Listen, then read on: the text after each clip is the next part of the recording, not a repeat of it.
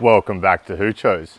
Today on Hoochos, I'm going to show you how to build a trellis for, plant out, set up and run this. This is a smart irrigation drain to waste hydroponic system utilizing a moisture sensor which gives feedback to a smart tap timer that allows you to water passion fruit or any plant in a drain to waste manner from a gravity fed reservoir, which allows you to grow hydroponic produce hassle free for long periods of time without intervention. I'm also going to show you how to build this arched trellis for passion fruit, and I'm going to plant out and propagate these passion fruit for a few months before we get to this point. There'll be timestamps in the description so that you can jump ahead to whatever part of the video that you like.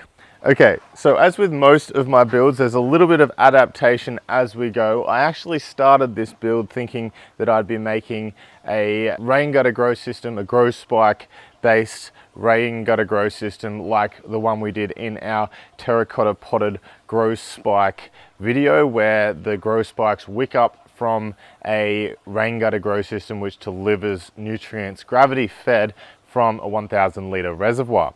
However, I changed the plan about halfway through to adapt it to the current idea, which is a drain to waste hydroponic system.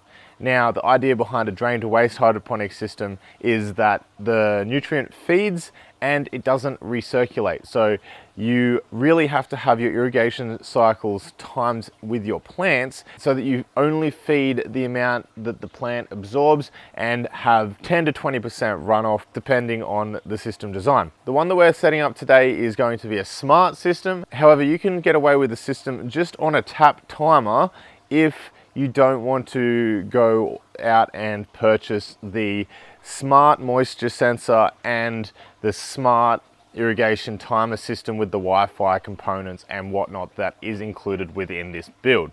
So to start with, about 2 months ago, I potted up some black passion fruit, some Arabica coffee, and also a finger lime tree, which I potted up into a mixture of scoria, coco coir, and perlite, which was a ratio of about 60 coco, 20 scoria and 20 perlite. I mixed that up in my mixer and filled the pots. Now, I did actually drill out holes in the bottom of all these pots for the grow spikes, but they're not actually going to affect the system at all that we're going to change over to in a second.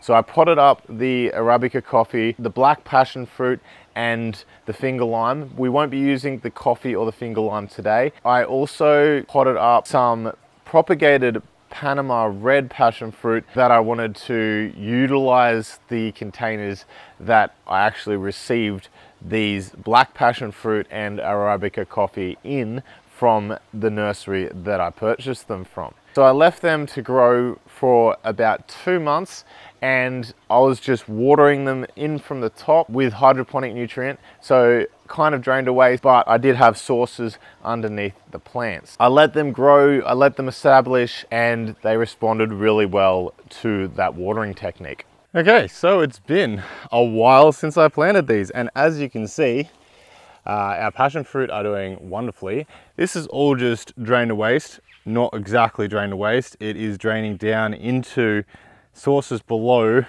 our grow media. And what I've just been coming along and doing is watering them with a watering can, and our coffee plants are doing really well, and our passion fruits are doing extraordinarily well, and I'm excited to see how this system pans out. So what I'm going to do now is, before we get to moving these, I am going to set up a trellis for the passion fruits, and that is going to include this Rio mesh, which is just concreting mesh, and we're also going to use some large star pickets. So I'm going to lay this out and get the size of the area that I'll be laying the star pickets out on. Drive in our star pickets, wire this to them, bend it over so we can make an archway that we can walk under for the passion fruit and whatever plants I decide to grow over the top of it. So let's do that. Whoop. And this is the area behind the chicken pen. So you would see this in most of the shots facing our dragon fruit. And I'm just going to be using these 240 centimeter, 2400 star pickets. I'm going to drive them into the first hole or the second hole to give me a nice sturdy hole to attach our wire mesh to. I'm going to lay these out so that I'm able to run the mesh between them, and then I'm going to attach the mesh.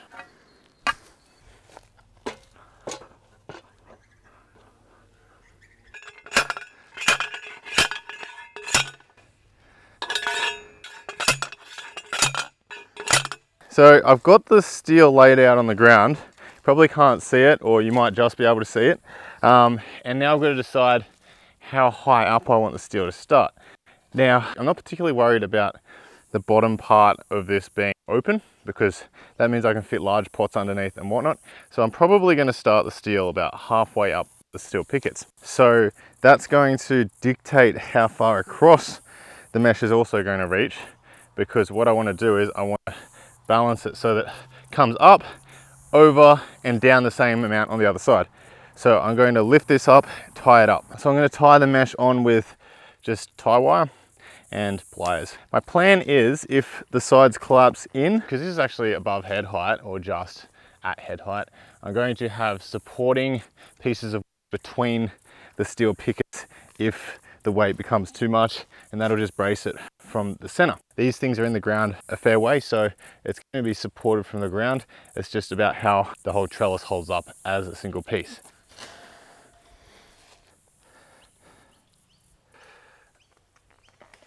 So a nice symmetrical way of thinking about it is the height that I've got here is the width that I'm going to go across.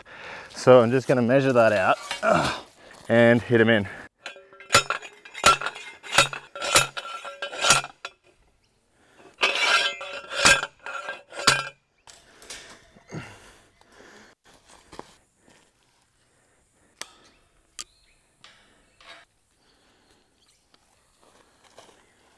And there it is. And I'm now just going to wire all of the middle sections together as well. And here is where we're going to diverge from the plan. Now, originally I had drilled holes in the bottom of all of these pots because I wanted to give them the ability to slip into a rain gutter grow system like this. However, I have wanted to try this out for a while now. This is the Holeman Wi-Fi tap timer control unit. Now, this Wi-Fi hub will actually control 4 of these tap units, which look like this. I've added in some inline tap fittings, but I may take them off and just use it as it's meant to be on a tap. This will allow me to control the flow of hydroponic nutrient from my 1000 litre IBC with a Wi-Fi controller. However, I'm going to pair it also with this. I've had this for so long, I've just been meaning to use it. The box is ruined, but this is a smart moisture sensor. This is going to allow me to poke it into the cocoa mix, and it's going to give me some app feedback, as well as allow me to not feed when the system is already wet. Let's set that up and see if it's going to work the way I think it's going to.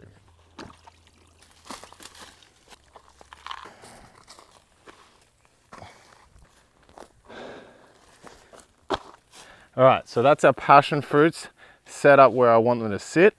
Now I'm going to run 13mm garden hose from my IBC down to these passion fruit, and I can start the feeders. So I'm going to use the same drip irrigation feeders that I used in my bagged cocoa video, the last video that I uploaded. They are going to feed through gravity from my IBC. So the plan here is I'm actually going to use poly 13mm pipe because I've pushed barbs into hose, 13mm garden hose before. They don't really seal as well as they do into the poly pipe. And at the end, I'm just going to have a hose connection so that I can clip it and unclip it whenever I want. That means I can sort of move the system. I can change the pots up, I can change a few things, but I can leave the irrigation hose in place. I'm going to be poking 4mm barbed elbows or straight barbs, whatever, into this pipe. Then I run 4mm tubing up into our passionfruit pots, and I've got adjustable flow tricklers that will just push onto the end of our 4mm hosing. And I'm probably going to drill some holes out in the side of our pots so that it holds our hosing in place. I'm just going to zip tie it in place on the poles.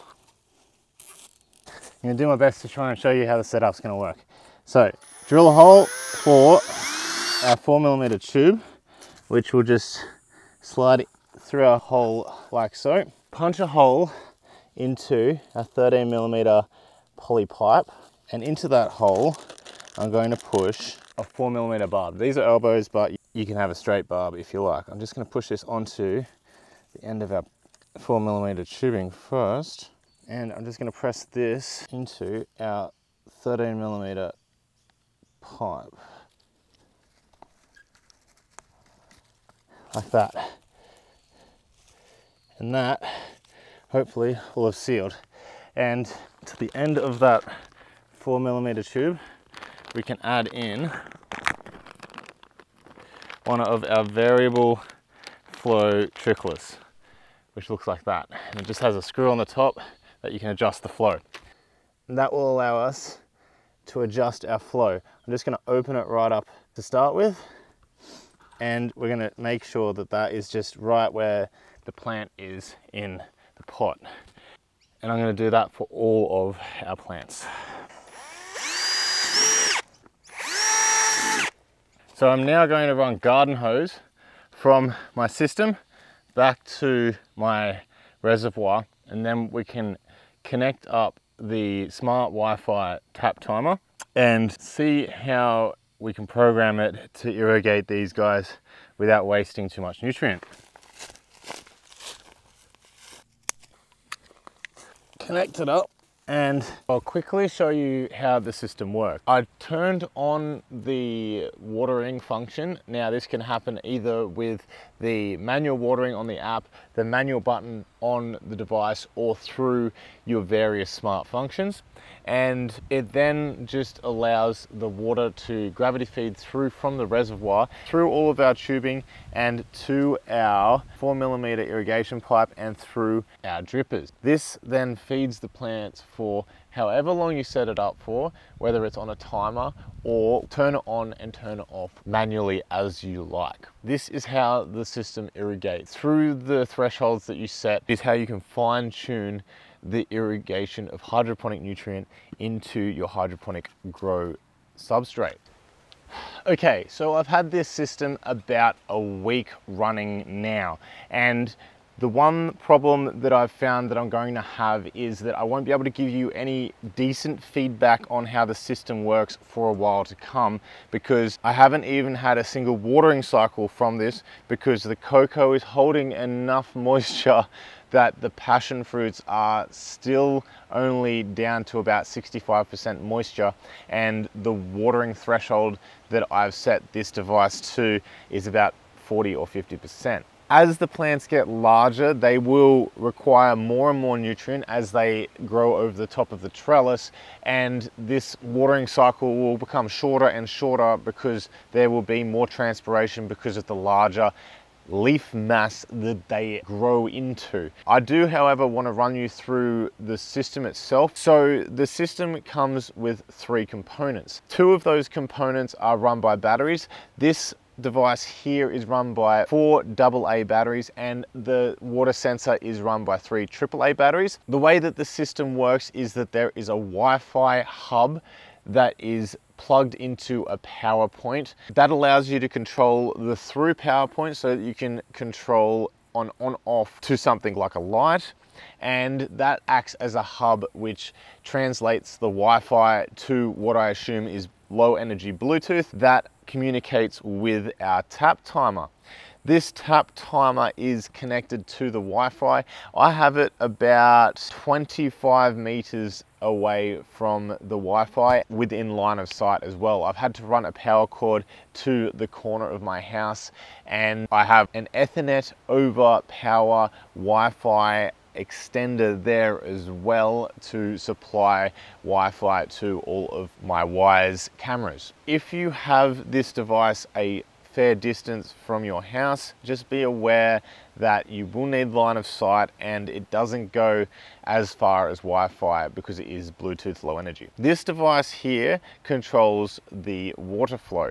Now, it can be gravity water flow. It doesn't have to be high pressure. It just turns the water flow on and off according to the app timing or the moisture sensor reaching a threshold that you have set within the app. So this allows you to turn it on and off by a button here, or it can be controlled by various if this then that scenarios that are automated within the app as you set it up. This is actually the hub that communicates with the moisture sensor.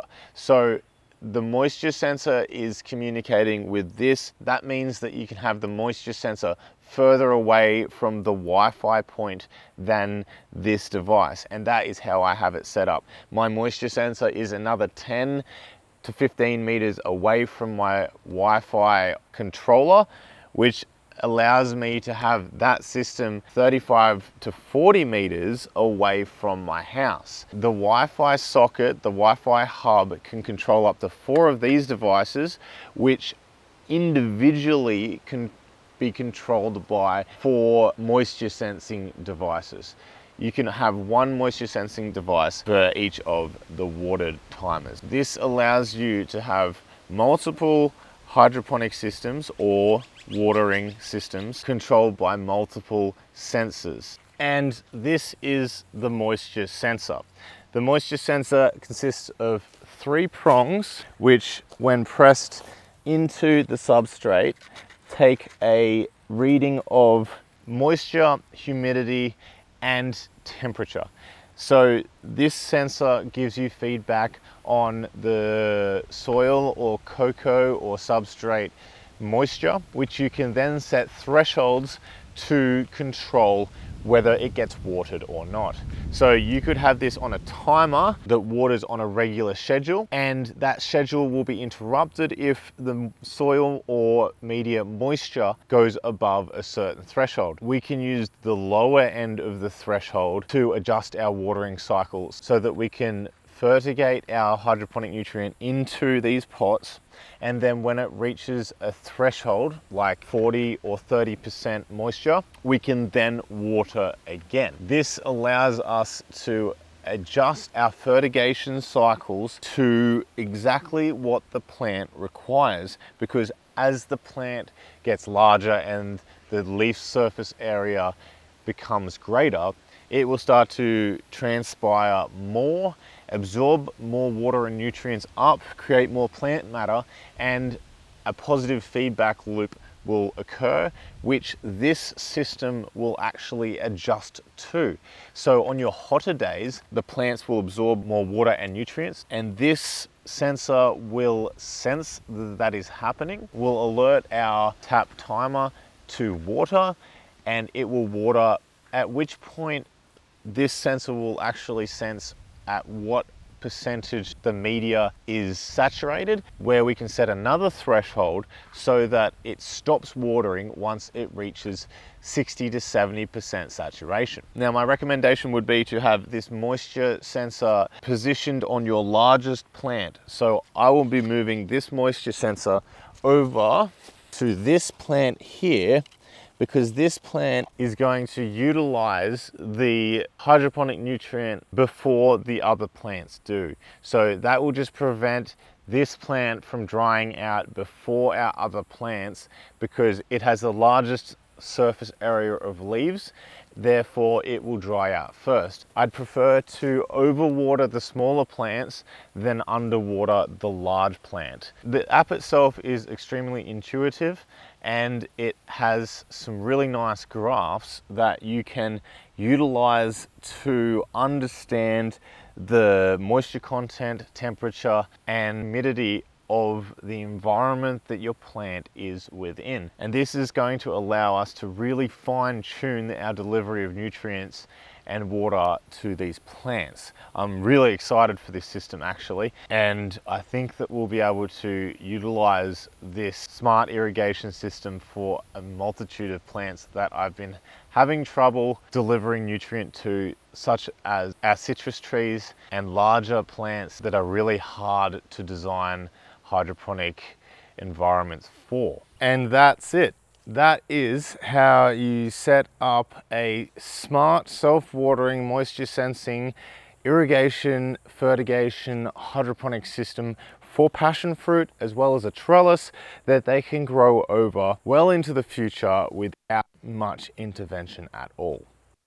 This story is definitely not over. I am really excited for the future of this system and to give you feedback on how it performs. There was absolutely no collaboration between me and Holeman. I just saw the potential of these devices for being applied within a hydroponic growing environment and really wanted to try them out myself for a plant that is going to get extremely thirsty in the summer months as the bulk surface area of the plant exponentially grows over the top of something like this. I love passion fruit, and I cannot wait to get a bumper harvest from these guys.